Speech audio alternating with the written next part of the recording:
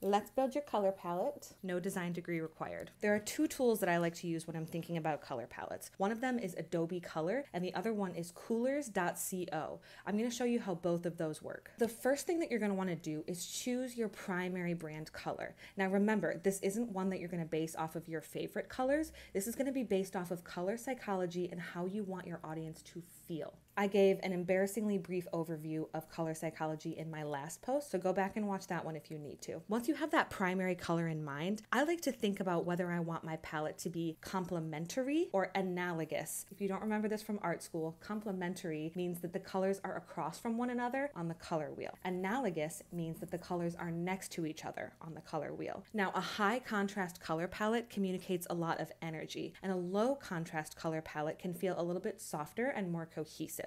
So I like to have a general idea of what I have in mind before I open up one of these tools. Okay, so let's dive into Adobe Color first. The first thing that we're going to see is their color wheel, and you can see there's a drop down here that's going to allow us to choose what kind of color harmony we want. This dot right in the circle that has the triangle on it, that one is my primary color, and as I drag it around, the other color harmony rules are going to be based on that primary color. I can drag it to be a lighter or darker shade, and then I can also drag the individual accent colors. So let's say that my primary color is a shade of pink. I'm going to try different color harmonies, keeping that same primary color. So I might like something kind of monochromatic. There's that complementary again, where you can see this is super high contrast, a little bit more high energy. And you can feel free to play around with the color wheel until you find something that speaks to you.